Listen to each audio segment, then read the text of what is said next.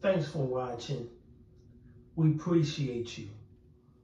Please subscribe.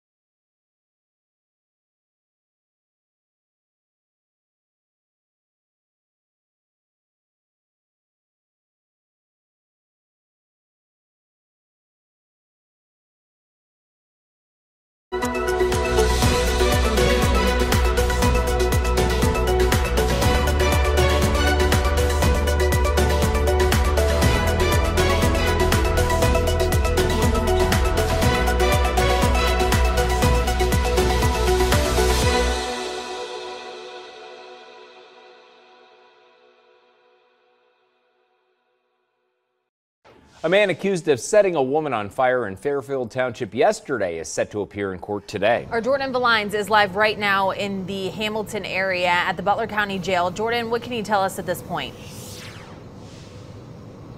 So yeah, we're here outside of the Butler County Jail because this is where 23-year-old ROBBI Robinson is behind bars this morning because of this bizarre story that unfolded yesterday morning. That's when Fairfield Township police say that Robinson lit a woman's home on fire while she was still inside. So again, all this unfolding yesterday morning around 10:30. That's when Fairfield Township police say they were actually called out to the home on a Row Ridge court over in Fairfield Township. So police say once they arrived there, that's when they found the woman lying in her backyard of her home after police say she had to jump out of a second floor window in order to escape those flames. Now, as you can imagine, she sustained very serious injuries due to the impact of the fall itself. She also suffered severe burns to her body. She had to be taken via air care to UC Medical Center, where she is currently in critical condition. However,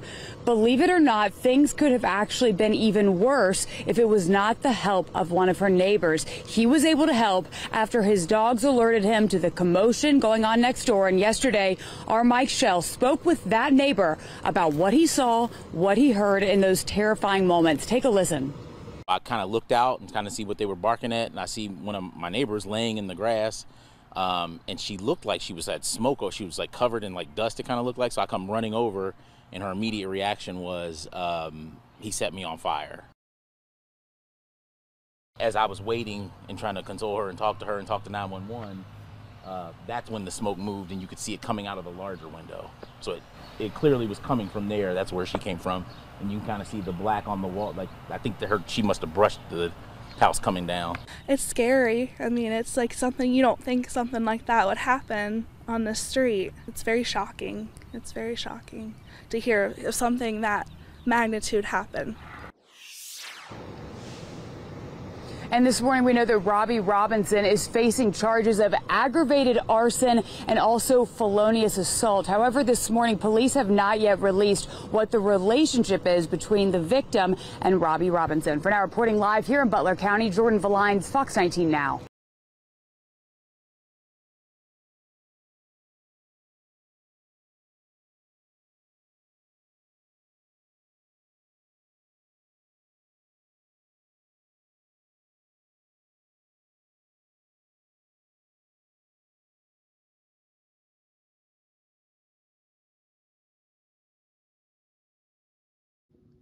Thanks for watching.